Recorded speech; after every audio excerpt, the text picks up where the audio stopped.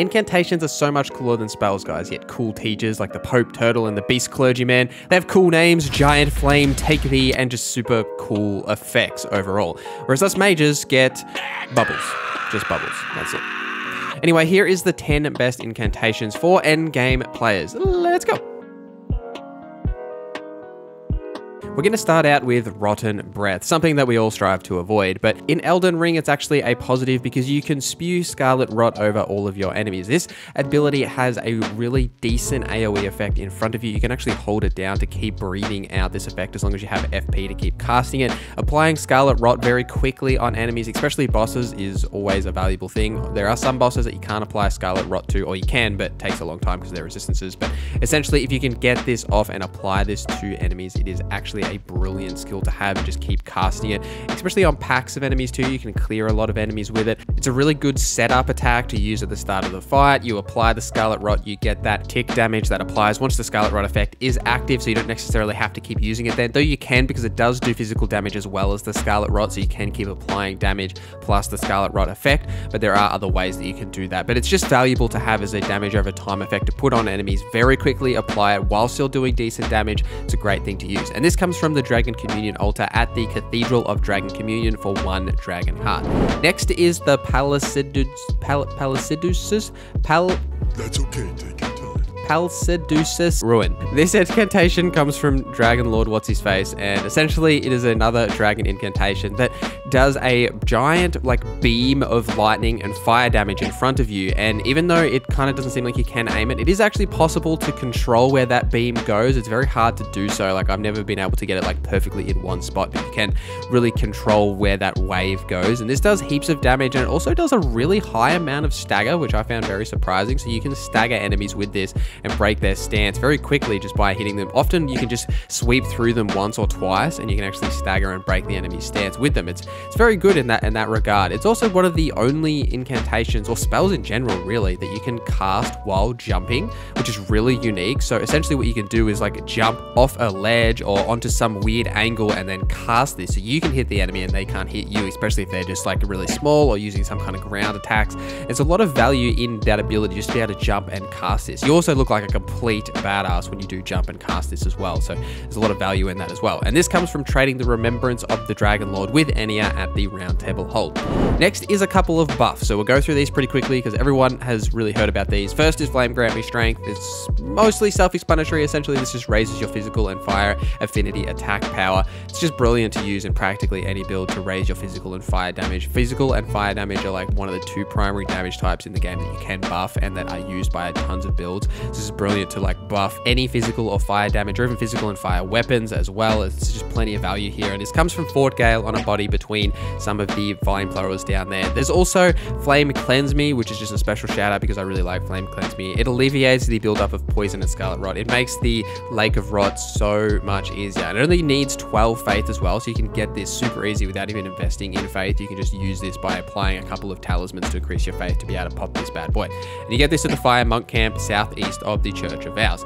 Next is the Golden Vow, which is the last buff that we're going to talk about, and this increases your attack and defense for yourself and your allies. It is stackable with Flame Grant Me Strength. It just gives you a straight attack power and defense buff that is just brilliant to use in a lot of fights. And if you are playing any kind of faith build or incantation build, having Flame Grant Me Strength and Golden Vow just on your bar to cast before you enter into boss arenas is just brilliant to have. This comes from this Corpse Stench Shack in Mount Gilmore. Now moving on to some more interesting spells, we're going to talk about my favorite Beast Clergyman now, and this one's a little bit of a 1 or 2 like optional, so you could go the Bestial Sling or the Stone of Garak. I like both of these and they're both really valuable to have. In incantations as a whole, there isn't a whole lot of physical damage options, and both of these, or all of the Bestial incantations really, are physical damage that you can do. And the Bestial Sling just slings like sand in your enemy's eyes. It deals a decent amount of damage. It's cheap, it's super spammable, it has a really quick cast time. Same for the Stone of Garak. It's essentially the same thing in terms of it just throws a rock and it has a really quick cast time, but it's a little bit more damage, does a little bit more stagger, so you can often just stagger lock enemies where they're just kind of bouncing off as the rocks are hitting them because of how fast it does actually cast. And both of these come from the Bestial Sanctum with Garak the Clergyman by giving him Death Roots. I really like the Bestial spells in general, so any way that I can talk about my favorite Clergyman, then I'm absolutely happy to do so. Next, we have the Giant's Flame Take Thee, and this is a fire spell that hurls a massive ball of raging fire at the enemy. This spell does knockback. You can also charge it up to deal extra damage as well as having a larger explosion radius. It does really good damage. Now, we've already talked about Flame Goat Stank, and you can buff your fire damage with that. There are other ways to buff your fire damage with talismans and other things as well. A lot of enemies are not necessarily resistant to fire damage, but not weak to them either, so you can often get away with just spamming fire damage on anything that isn't like glowing red with fire. So it's really good to have fire options like this in your build, and it's a fantastic spell to use that you can get some decent AoE as well as some really solid damage off in a lot of encounters. There are plenty of other really good fire options as well, so if you wanted to make just like a fire monk build and just use fire spells, then you absolutely can, because there's so many good options. And I wasn't really sure exactly which one I was going to put on this list. I knew one was going to go on it, and I went with Giant's Flame Take Thee because it's a little different to some of the other options. This comes from the Giant's Prayer Book, which you'll have to locate in the mountaintops of Giants at the Guardian's Garrison. Once you've got this, you can hand it off to the Pope Turtle and you'll be able to learn this spell. Next is Swarm of Flies. Now, this was nerfed in patch 104, but it's still really valuable. It's just not broken, essentially. So what this does is when you cast it, these slow-moving flies will move towards a target. They are heat-seeking, or like, I don't know, target-seeking, whatever you want to call it. They will go towards the target and eventually get there. Then they will like explode and deal blood loss damage to them. They also deal other damage. I think it's physical as well. So you can cast this while moving or crouching. It's got a weird interactions with being able to keep moving and casting it. Because it's slow moving, they're not going to dodge it, especially large enemies. You're going to smack large enemies with this very easily. And you can use this attack and then follow up with like some kind of like blood loss weapon to increase that blood loss effect and deal damage over time in that way. There's plenty of value to using this spell. It has a quick cast time and you can just keep spamming them out and dealing damage. Is great on these larger kind of bosses. Swarm of Flies comes from near the Palace Approach Road side of Grace in Mogwin's area of the map. It's found on a corpse along the east wall down there.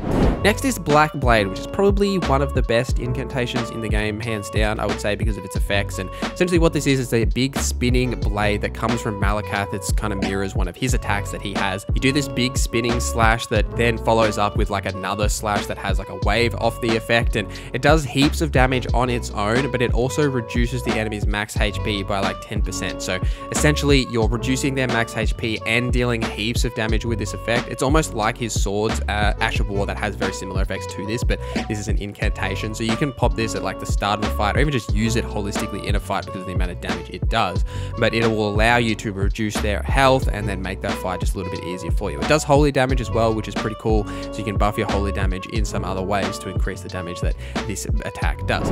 Lastly, we're going to talk about Elden Stars. I really struggled with this last option. I considered doing something like Pest Threads or something else, but I kind of like Elden Stars for what it is. Now, essentially, this is similar to Swarm of Flies in that it's like a set and forget. You just cast it and then can kind of ignore it. It is a slow-moving gold ball that will cast little smaller gold projectiles off it that will heat seek towards the target. So you can cast this, you can set and forget it, and then use other abilities, other incantations, or just generally attack, and it will just deal consistent damage to the target. It doesn't deal heaps of just straight up initial damage, but it's really good because it will consistently damage them regardless of what you're doing. So say if you're stuck in a fight where you've got to dodge heaps, you can cast this and just keep that pressure up on the target. It's also good for PvP in that same regard. I'm not much of a PvPer, but I see people use this in PvP, and essentially it just allows you to deal damage, and once it does explode, the little gold ball, that will also deal damage. It's real valuable in that regard, but you find this in the Deep Root Depths near the Great Waterfall Crest Grace side, and it's also near the giant ants that are down there as well.